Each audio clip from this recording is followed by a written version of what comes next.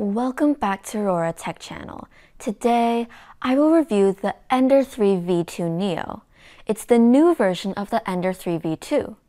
The old V2 is currently selling at around $235 and this V2 Neo is $299. The overall design is the same, but let's see what you can get for that extra $64. As far as I can see, there are 6 upgrades on this V2 Neo compared to the old V2. 1. A new hotend, which has been upgraded from the classic MK8 style hotend to a new design with a larger heat sink. 2. The extruder has been upgraded from a plastic single gear extruder to a metal one. 3. Auto bed leveling with the CR Touch pre-installed. 4. The print surface. The glass bed has been upgraded to a PC spring steel print surface. 5. A one-piece gantry. There's no need to put together the gantry and the X-axis by yourself. 6. Other cosmetic upgrades like the front extrusion slots becoming flat for a better appearance and an updated screen UI that enables a preview thumbnail. The final change I won't consider as an upgrade is that all new generation Creality printers are no longer using a Meanwell power supply.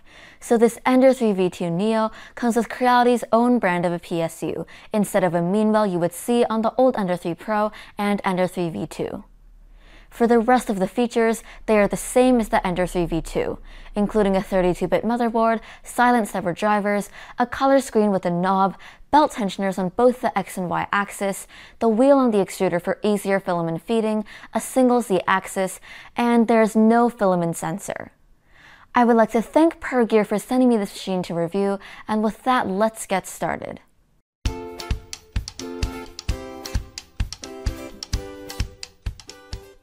We have the pre-assembled gantry with the printhead and the X-axis, the base, a color screen, a filament holder, and some tools.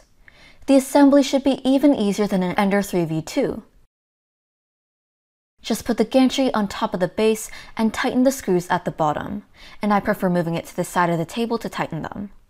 Install the color screen, mount the filament holder, connect the Z stepper motor cable, the extruder stepper motor, the X-axis stepper motor, and the X-limit switch. Do a final check for the voltage and we can now turn on the printer. I will start with auto home, then manually move down the Z-axis to 0 and set the Z offset. Disable the stepper motors and manually level the 4 corners on the bed. Do one more round of this and we can start auto bed leveling. After the 16-point auto bed leveling is done, I will check the Z offset one more time, as when we adjust the 4 corners, the Z offset may slightly change as a result. Okay, we can now preheat the printer and feed in some filament, and using the knob on the extruder stepper motor shaft is much easier than just pushing it in. Let's start our first print, the 3D Benchy from the micro SD card. If you use a Creality slicer, you can now make a thumbnail like this, similar to the one with the MKS motherboard and Cura plugin.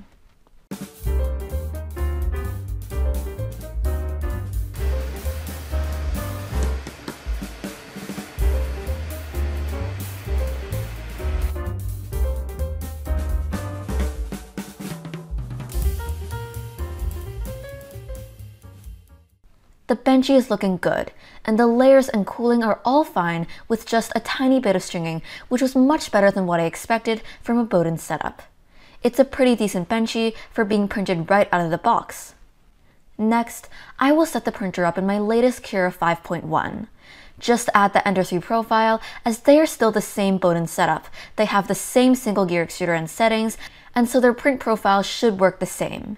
You can rename it to the Ender 3 V2 Neo if you'd like. I will start by slicing a calibration cube using the default 0.2 print profile, and it will take 31 minutes.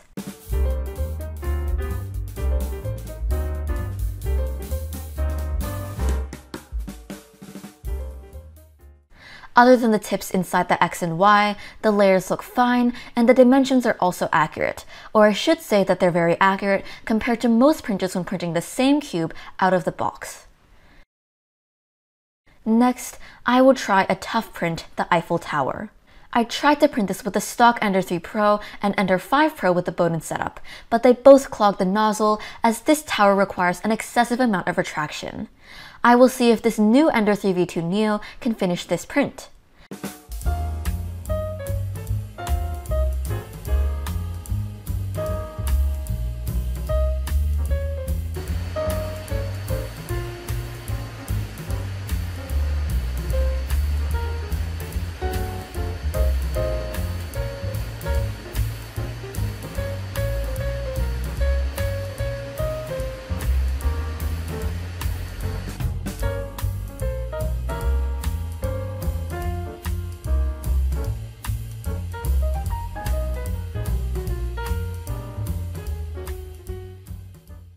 The bottom and the middle of the tower look fine with just some stringing, and there are some tiny structures of the tower missing in this area.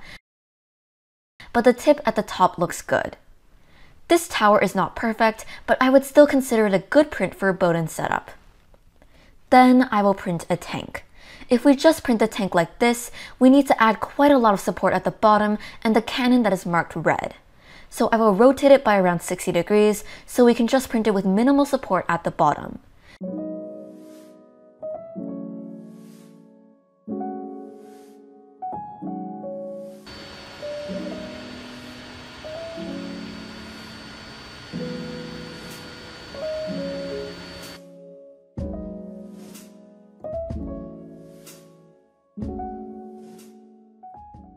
The details of the tank look great. These are the only areas that require removing support, but they are quite easy to peel off, and the tank looks awesome.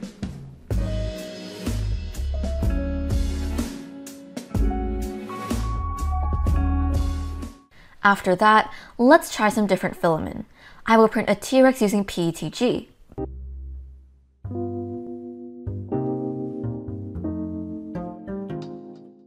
This print surface sticks to PETG really well. The bones are all connected and movable, and this little T-Rex is very cute. Next, I will try printing with TPU. I have used this Area 1 TPU on every printer, and it has never failed even on a Bowden setup, so I will make some end caps for a wire shelf. At first, I just printed one to try the size. The print looks pretty nice, and the size also fits, so I will print a few more. Normally, printing multiple TPU objects at once will string more than if you print just one, but the result seems okay, and these tiny bits of stringing are still pretty easy to clean up. As the maximum nozzle temperature of this printer goes only up to 250 degrees Celsius, it won't be able to print nylon carbon fiber or polycarbonate, but I will try to print a fan duct from my other printer with Area 1 PETG carbon fiber.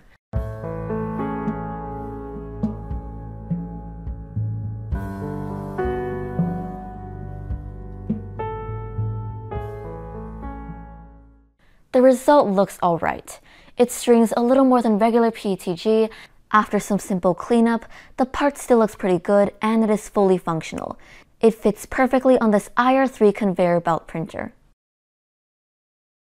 Okay, let's talk about the pros and cons of this printer, starting with the pros. 1. The assembly is easier than the Ender 3 V2. The entire gantry is pre-assembled, so you don't need to put it together by yourself like you would with the old Ender 3, Ender 3 Pro, or Ender 3 V2, which will save you 15 to 20 minutes. 2. The new hot end seems to work better. As the heatsink is larger, it fixes one of the most common issues in the old Ender series, especially for a Bowden setup that requires more retraction distance that can pull the filament into the area between the cool and hot zone, which may cause filament clogging. On the stock Ender 3 and Ender 5, I could not print the Eiffel Tower without clogging the nozzle, as the model requires an excessive amount of retraction, but on this Ender 3 V2 Neo, it seems just fine. As a Bowden setup, it won't print as good as the Ender 3S1 that comes with a Sprite direct drive extruder, but it can at least finish the print. 3. The auto bed leveling sensor is one of the most popular upgrades on the Ender 3 series. It comes with a CR Touch, so you don't have to flash the firmware and do all of the upgrades by yourself. 4.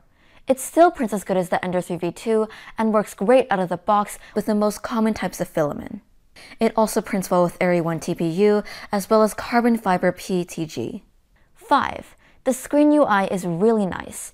I like this V2 style UI more than the new Ender 3 S1 Pro touchscreen, as the menu and button locations are more reasonable. However, besides the thumbnail preview feature, I would expect some updated features as well, which I will talk more about in the cons section. 6. The PC print surface sticks well. Sometimes it sticks too well, which I will also discuss more in the cons section. 7. Some of the small details on this printer are better than average entry-level printers, like the higher quality limit switches and belt tensioners are the same as those on the Ender 3 S1. Now for the cons. 1. Creality is reserving their sprite extruder for the Ender 3 S1 series, the CR10 Smart Pro, and other mid-range printers like the Surmoon V1. For entry-level models like the Neo series, they use the Bowden setup.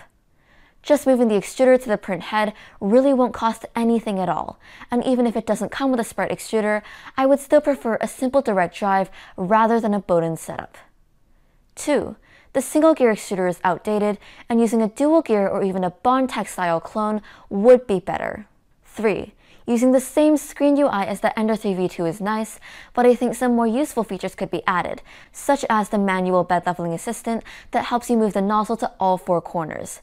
In 2022, still needing to disable the stepper motors and move the print head manually to different points is a little odd. Moreover, when you set the Z offset, you still need to manually move the Z axis to 0 by choosing Move, Move Z, and turning the knob to move it. It would be better to automatically move Z to 0 once you select Z offset from the menu. 4. Like the Ender 3 V2, it only comes with a single Z axis and no filament sensor. As a $300 new 3D printer in 2022, these features should be included. 5. The PC spring steel print surface sticks really well, but sometimes too well if you set your Z offset too low. It is not as forgiving as a textured PEI spring steel sheet, and it's also very easy to leave scratches and marks on it. So if you are somewhat of a perfectionist who wants to always see a flawless print surface, you may need to buy a PEI textured spring steel sheet separately. In conclusion, this is a solid entry-level 3D printer. However, the price of this printer is $299, which is pretty close to a mid-range printer. For around $300, you can easily find many other printers that come with the full package, including a direct drive, a dual Z axis, auto bed leveling, a color touchscreen, a 32-bit board, and silent stepper drivers. Since the 3D printer market is changing so fast, if this printer was launched in 2020, it would be the perfect entry-level printer. For now, it is still a good printer, and it prints really nice out of the box, but it's facing the same embarrassing situation as the Ender 3 Neo Max when comparing its price and features to other printers in the market. I am a little worried about Creality's formula deciding which printer at what price point should have what features, which may be reasonable for their own lineup, but their competitors and customers may not think the same way. In my opinion, this Ender 3 V2 Neo is a good printer, but I won't say it's a great deal. It's not as competitive as the old $200 Ender 3 Pro in terms of price. The out-of-the-box print quality of this V2 Neo is good and is better than most entry-level 3D printers, but is not as good as the $399 Ender 3 S1 that comes with a Sprite Direct extruder. However, $299 does still sound like a fair price for something in between. As the Ender 3 V2 is currently on sale for $235, paying an additional $64 to get a CR Touch auto bed leveling sensor, a magnetic spring steel PC print surface, a new hotend, a metal extruder, and some cosmetic upgrades isn't that bad at all. If you are interested in this Ender 3 V2 Neo, I put the link under the description. That's it for this video. If you like this video, please hit the like and subscribe button and click the notification bell to receive new video updates. I will see you next time.